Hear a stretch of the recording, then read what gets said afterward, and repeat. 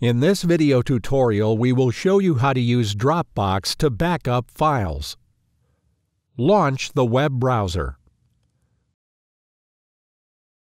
Type Microsoft SyncToy into the search field. On the following web page, select the Microsoft.com website to download the SyncToy. On the next web page, choose Download and save the file onto your hard drive. Then double-click on the downloaded file to run the SyncToy setup. In the following window, press the Accept button. Check I have read and understand the warning above, and accept the license agreement.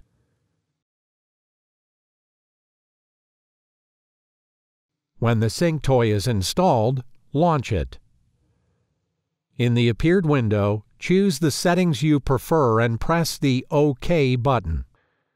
In the following window, click the Create New Folder Pair button. Then select the left folder and choose the My Documents folder.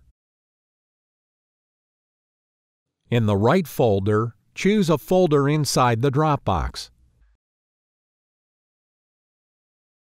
In the next window, select the Synchronize option and press Next. Name your folder pair and press Finish.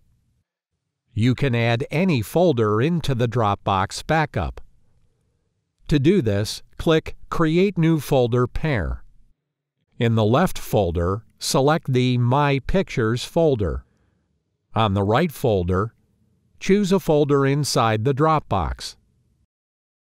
In the next window, select Synchronize and press Next. Name your folder pair and press Finish. Then select the All Folder Pairs option. In the following window, click the Run All button. In the next window, you will see the message, "The SyncToy run completed successfully." Now your files are synced with Dropbox and automatically uploaded to the Dropbox server.